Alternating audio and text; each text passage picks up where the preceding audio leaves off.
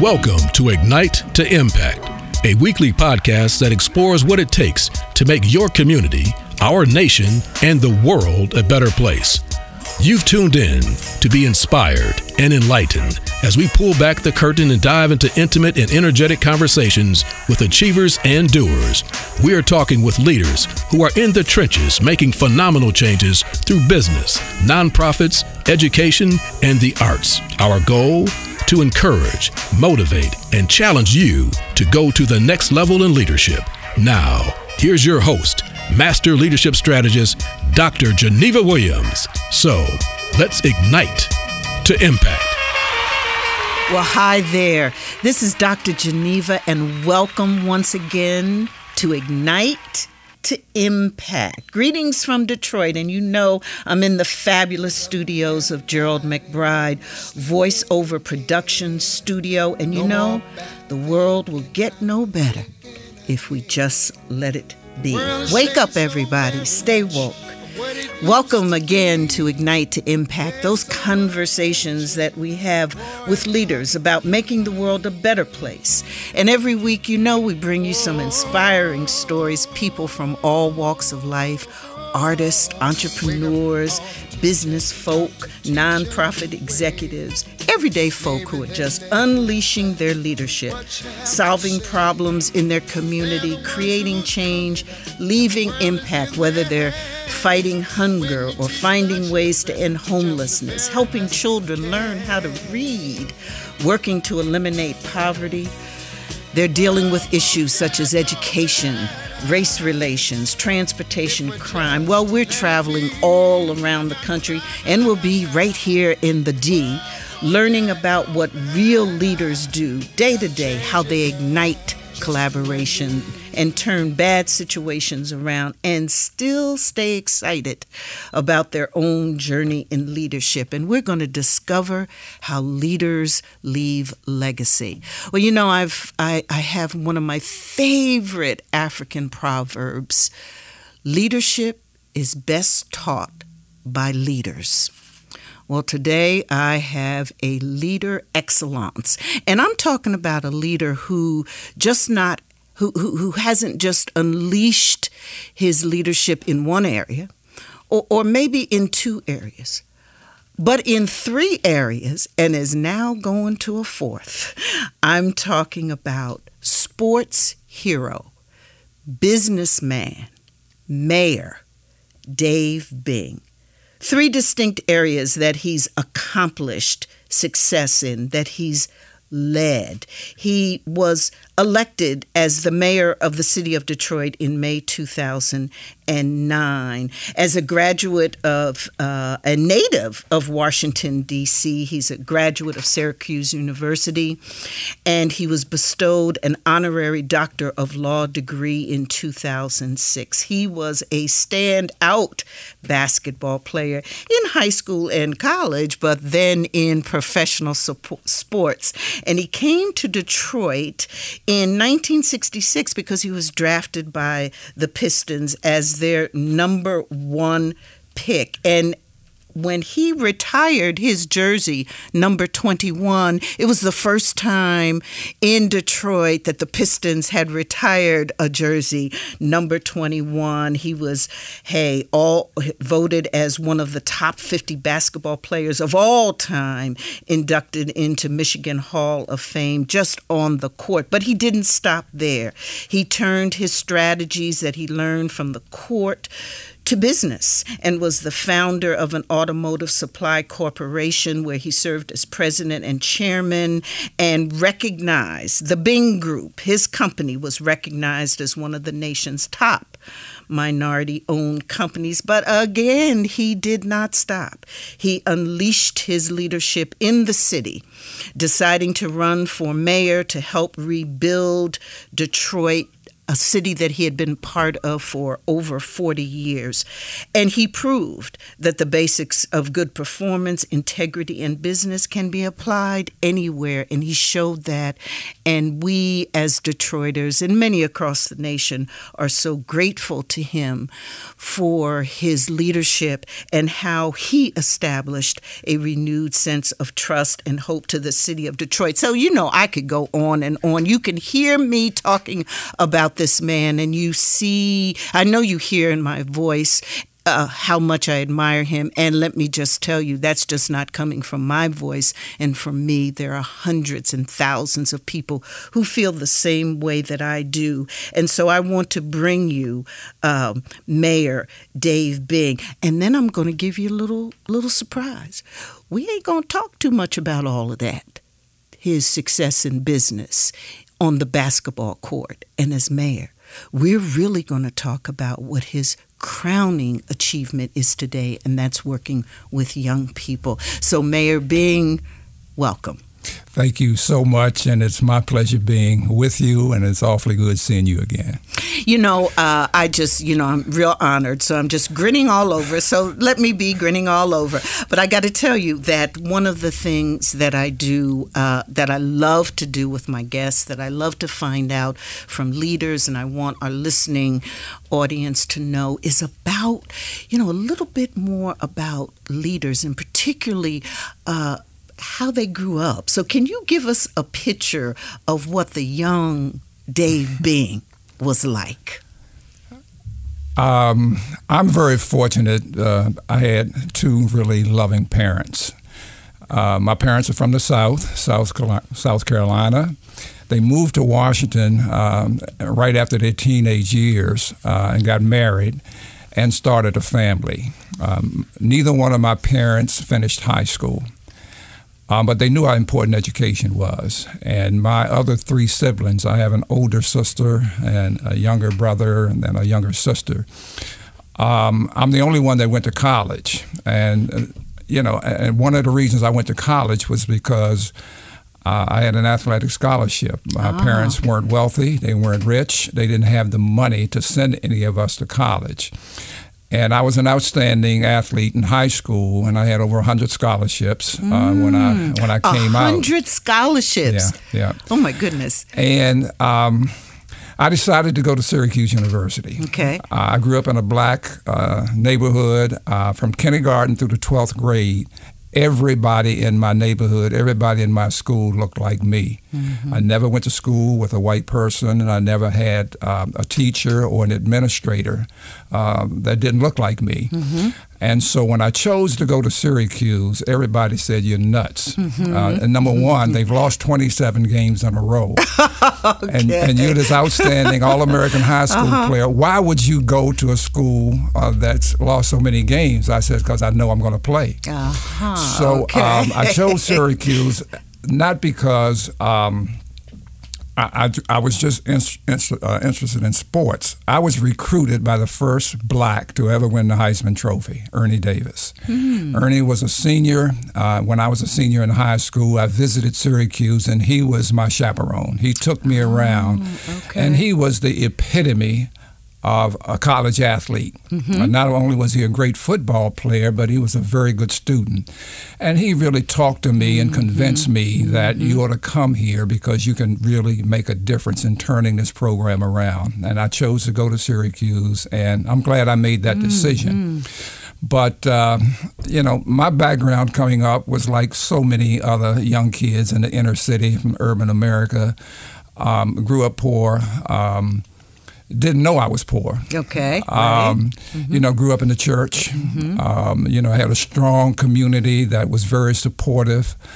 A lot of good fellows in the neighborhood were protecting guys like me who were coming up, and they saw us with potential.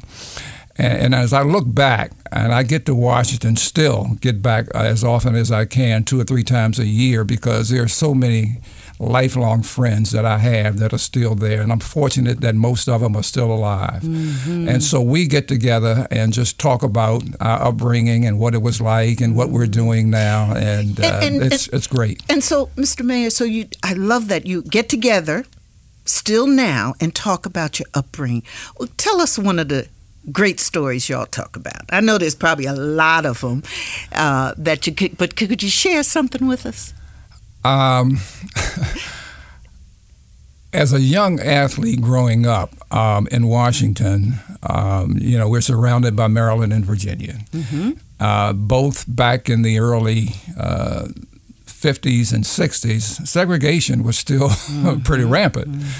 And we couldn't go to either the Maryland side or the Virginia side to play. And I remember one day we snuck over on the Maryland side, and we got run away by a lot of white boys. They jumped on one of our guys, beat him up pretty good, and a few days later we saw these guys walking down the street on the district side. Needless to say, we had to pay them back. We had to pay them back. And, the police came, and nobody got in trouble. And it wasn't a real ugly thing. Because back then, a fight was with your fists. Yes. And unlike today, people are killing each other. That wasn't in our minds back then, but payback was something that we had to do to protect our guy who got jumped on by a group of guys. Yeah, and I know that area too. My dad went to Morgan State down in Baltimore, and he would tell me stories also about, and he was a basketball player as well, and went to Morgan on a scholarship, basketball scholarship. But he would tell me also about places as a young athlete that he could go and places that he couldn't go. And he used to tell me about the kinds of leadership lessons he would learn from that. And I couldn't understand it, but he would explain to me that, it's those kinds of struggles that kind of teach you. What were some of the, did you learn some stuff? Did you learn some leadership lessons from being in the streets and down in Maryland and Virginia and not being able to go one way or the other? Well, there were so many stories. I mean, it started with my parents, because when we would go back in the summer and visit, my dad was from Aiken, South Carolina. My mom is from the capital of South Carolina. And we go down and visit. And back then, you had to take your food on the trip because, there were bathrooms and gas stations and things like that, stores you couldn't go into. And it was a 8-9 hour drive from D.C. Down into South Carolina. And, they taught us how to act, what to say, and, not to talk back, not to be smart. I mean, there were a lot of stories that I think they prepared us for. And once we got in the South, once again, the South was still the South. And there were things that we could do in the Washington area that we couldn't do when we were down in South Carolina. And so all of the stories leading up to a trip are things that, were emblazoned in your mind. And you respected what your parents said. I mean, if not, it was not like parents today. I mean, you got whippings big time. Right. and you did, and everybody else did. Oh yeah, for sure.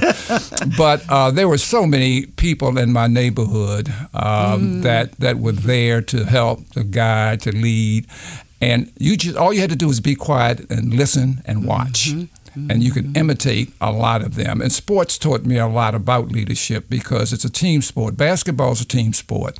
And it really doesn't matter how blessed you are as an individual athlete. In a team sport, you got to fit in.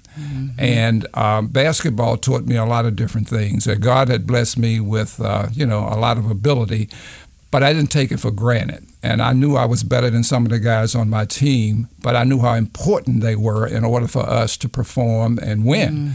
And so you never look down on them. You always really tried to bring them up. You let them know how important they were to you and your success. And that's one of the reasons I go back now, because I'm successful, but it's because there were so many good people around me who gave of themselves to help me move in the right direction. And that having so many, that giving back, and I've heard a couple of things that you're saying. Certainly, there's the giving back that you learn so much, you were given so much, you giving back is really key and important part of leadership. And everything I've heard you talk about is a lot about role models, too. You know, people who were there in your life, who provided this image or standard of what you should do, how things should be. Do you find that is that role modeling, do you think that makes a difference? Oh, I think it makes a huge difference. Mm-hmm. My dad was my first role model. Okay. You know, my high school coach, he was like a surrogate dad. He was a role model. Mm-hmm. There were guys off the street that never had a chance to live their dream, but they were role models. How were they role models? They told you what not to do. Okay. You know, a lot of guys got in trouble. Right. And they would tell you, you know, you don't want to go down this road. You know, this is what I did. You don't want to do that. Okay.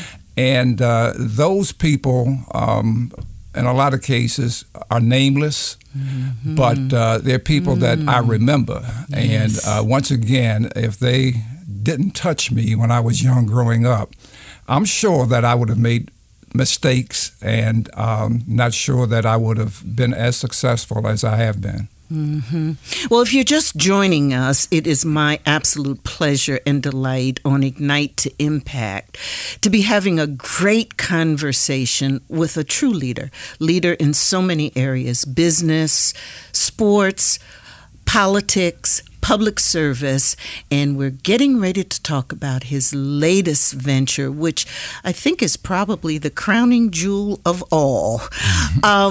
So, you know, Mayor Bing, I want to talk about the work that you're doing now. You've, as we've said, you've been very successful in a sport, basketball, Hall of Famer, one of the top 50 basketball players of all time. You've had that success. You, of course, have, you know, successful business.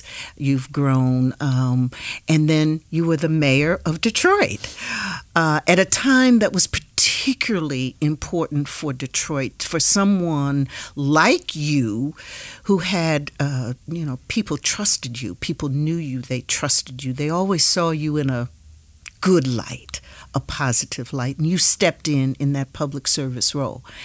And now you're working with young boys. Tell us about it. You know, I've been blessed with good health. And when I was about to leave the mayor's office, I knew I wasn't a politician, and I had no ambition to run again. There was a tough 4.5 years that I was in the office because our city was just in a trauma. But I learned a lot, and I wanted to continue to give, and I got a chance to meet President Obama. And, you know, he started a couple of different programs, and we were really focusing on boys and men of color. And it was perfect for me because being mayor, I had a chance to go into parts of the city that I never in all of my years had ever visited. And I saw the conditions that some of our young people were living in. And I was astonished that people still live like that, to be very honest with you. And a lot of it had to do with being poor, you know, not having good role models. Our whole education system was broken. The family was broken. And I said, I think I can make a difference. God bless me. I had a good mother and father. And some of these kids are coming up in single-parent homes. And the mothers are doing all the heavy lifting, and there were no men around. And as you look at what's happening in schools around urban America, for whatever reasons, there are not enough men in the area of education. And a lot of it has to do with pay, maybe, and maybe to do with their education or lack thereof. But these boys that I started to get close to, they needed a man in their lives. And I know I was limited because I'm one person. So what I wanted to do was go out and challenge black men and say, I need you to help me. This is what I want to do. I want to start a program to mentor young men, to expose them to what real life is all about and the role that they can play as they grow up, the role that they can play in their communities. And so we started almost 4 years ago, and I didn't want the A and B students because I think they got a chance to be okay and succeed. I wanted those kids that were C and D on the cusp of maybe not making it, but they needed somebody in their lives, and I believe that one-on-one mentoring is a key. So there weren't a lot of black men doing this, a lot of lip service, but I knew a lot of guys, and I went out and begged guys to come and join me. And we teamed them up with one of the young men. We're now up to 84 young black boys, and each one of those black boys have a black man as his mentor. And the challenge is time, because a lot of these men have their own families, their own careers, etc. But we're asking them to sign up for at least a minimum of 1 year. 1 hour every week with the kid at school. And then we take these kids to places that they've never been, trying to expose them to what just life is all about. And you build trust and you build confidence in these kids. And all of a sudden, they come out of a shell and they start talking to you, opening up about their fears, their challenges, and their dreams. And we're part of all of that right now. So the business community and the philanthropic community have been unbelievable in helping me from a funding standpoint.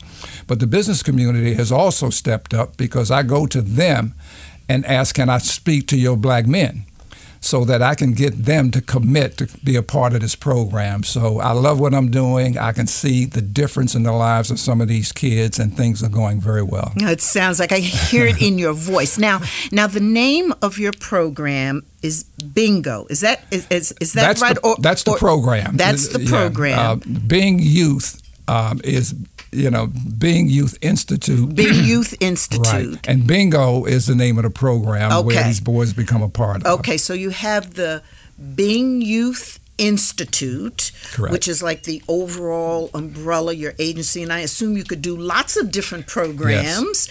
And this one program that we're talking about is called Bingo, Boys Inspired Through Nurturing Growth and Opportunities. Did correct. I get that? You got that right. Okay. I mean, when I came to Detroit and played downtown with the Pistons, when I'd score a basket, the announcer would say Bingo. Oh, I love it. And that's how that came. Yes, exactly. Okay. Exactly. But okay, so I got that. So hey, you dribbling down the court, you take that shot, goes in, bingo. That's right. It. Right. So that was, of course, because you're Dave Bing, and the announcer was saying, Bing, you go, you correct. Go. Exactly. All right. Exactly.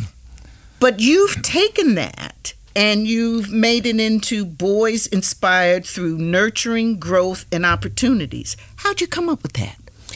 Well, my guy that runs the program for me on a day-to-day basis, I only have one full-time employee. Okay. We've got 6 employees. 5 of them are retirees, and people whose hearts are in the right place. And they're doing this not to make money. They're doing this because they see the need, and they're filling a place in our community that there are not enough of us, quite frankly.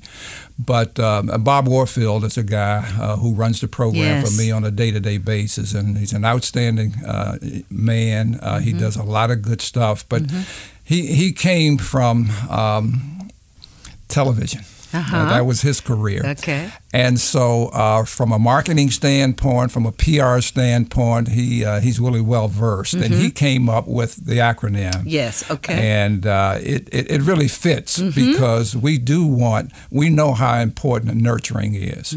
And nurturing leads to growth. And then we see the opportunities that are out here for these kids. And we want to let them know what the opportunities are and how they need to prepare themselves, because nobody's going to give them anything. So whether it's education, whether it's just being a good person, whether it's knowing how to respect your mom, how to respect other women, all of those things are challenges for these young boys because they've not had to do that. Nobody made them do it. And that's one of the reasons that now these men, as they mentors, talk to them in some days, in some weeks, every day. But the relationships are so important to help these boys grow and believe in themselves. So the program, so you do the mentoring. This mentoring is one piece of it. And then you do this talking and emotional learning, and there's this exchange with these role models. And then you have these outings that you go to. You take them, again, back to exposing them. Can you tell us about some of these outings? Where do you go? What do you do? Well, we found out in year one, the first 40 boys we had, 70% had never been to downtown Detroit. They're Detroiters. Now, that's what I was going to say. Now, we are talking about Detroit, Detroit boys, right? And they'd never been to downtown Detroit. What they knew was a 6-block area, their neighborhood that they grew up in, and a school that they went to. But they've not been exposed to anything else. And with all of the changes that are happening in Detroit, they need the exposure. So we would take them to the DIA, Detroit Institute of Arts. We take them to the African American Museum. We take them out to Ford. We take them to different businesses. And for the first time, we took kids out of state. We have 22 boys are in their junior year in high school. And we're letting them know how important college is, how important education is. So we took them on a college tour. We took these kids and actually flew them down to Washington, D.C. Thank you, Delta. We flew them to Washington. Out of the 18 that went, 17 had never flown before.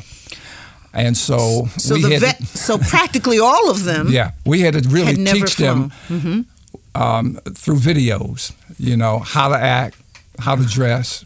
I mean, just a lot of small things. Okay, so wait a minute, Mr. May. I want to stop. Let's pull back because that's one of the things that I really like about what you're doing. You are really dealing with the real deal that's happening in our communities, our neighborhoods with young boys. So you actually had to coach them, prepare them for not being on the college campus, but taking the trip.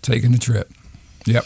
So you showed them videos, you said? And we showed them videos because you don't want to go to the airport and TSA and act crazy and say the wrong thing and can't go, can't get on the plane. Right, I know.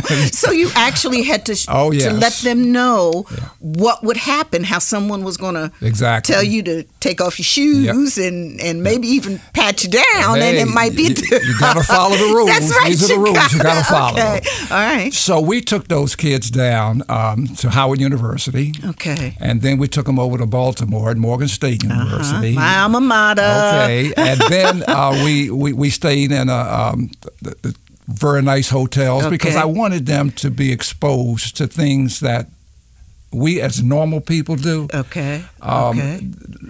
This is not a big deal, you guys. This is the way life is supposed to be. You've not been exposed to it, but here it is. And we want you to have this life too. Yes. And then we took them to the African American Museum, which is unbelievable. Yes.